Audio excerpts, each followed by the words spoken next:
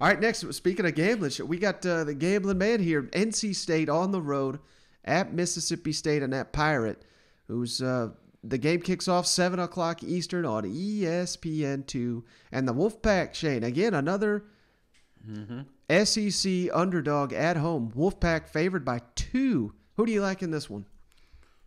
Mississippi State, because I hate NC State. I just hate that whole conference, man. Don't get me wrong. When I'm listening to Kurt Herbstreit talk about 15 minutes of, well, they still got to face, talk about Clemson having to face the powerhouse North Carolina State coming off did they come off a victory? Oh, good for them. Yeah, they got one. They destroyed South Florida. Oh, okay. Well, very good.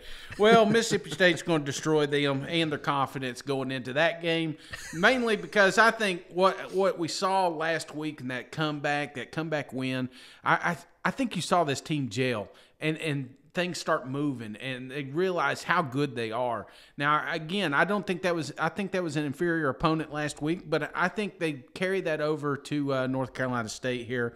What helps is this game is at home, buddy. And I'm telling you, man, get them cowbells out if you've got a chance. This is going to be a 7 o'clock kickoff. So this place will be jumping, and North Carolina State hasn't seen fans. Some of these kids on this roster, they haven't seen more than 10,000 fans at a high school game. You know what I'm saying? So they're going to be shell-shocked when they hear them cowbells ringing. And they're going to have nightmares after this thing. So give me Mississippi State 31, North Carolina State, Wolfpack 21. Ooh, a 10-point victory. I like that, Shade. Yep. And I think it's going to be a little bit more high scoring than you. I think these now I know Mississippi State's got a really good defense, but I was a little disturbed that Louisiana Tech was hitting so many big plays on them. Now, if they can solve that, they were pretty outstanding in the opening game there. So let's hope they get that corrected against NC State.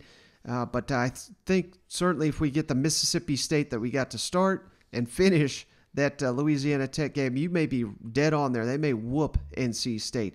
I think we're going to get a little bit more like we had last week, a little back and forth action. Going to come down to the wire, but I'm right there with you. Give me the home underdogs, Mississippi State 38, NC State 35.